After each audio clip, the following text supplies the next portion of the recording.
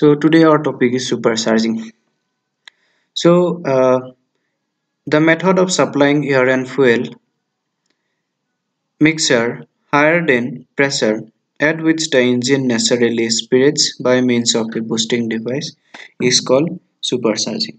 So mainly the basic function of supercharging is to increase the pressure and to increase the density of the air fuel mixtures so that the mass flow increases and the power output increases. So the basic concept behind the supercharging is it increases the pressure, so the density of the air fuel and fuel air mixtures increases, and so increase oxygen content. So since the oxygen amount of oxygen is more, the combustion will be better, and due to better combustion, we will have high power output. So basically the supercharger are of three types. There is a centrifugal type, root type and fan type. So let's discuss all these three briefly.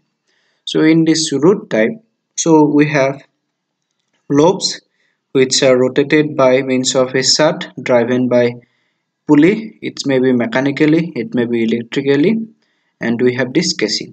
So it's a very simple mechanism. This air is being compressed with the help of rotating lobes with the casing, so which is driven mechanically. Then we will have compressed fuel air mixer. Then we have centrifugal type. So in this centrifugal type, surge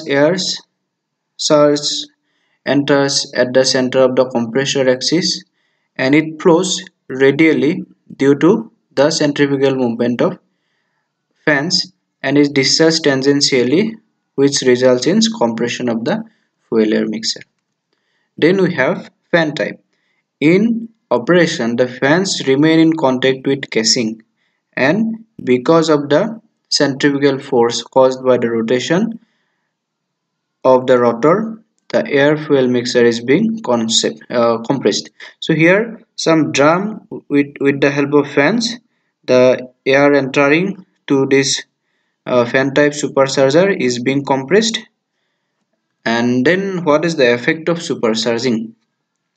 So due to the supercharging, we will have a better rate of pressure rise and smoother combustion, and improvement in combustion allows poor quality of fuels, so no need of a good fuel of high cost because there will be better oxygen content. It will increase the intake temperature. As you know, the with the rise in pressure, the temperature also rises by the gas law, and also it increases terminal mechanical loading. What is the limitation of supercharging? Increases thermal stress, increases heat loss due to the turbulence, increases gas loading, increase cooling requirement of pulley due to increase in pressure. So thank you.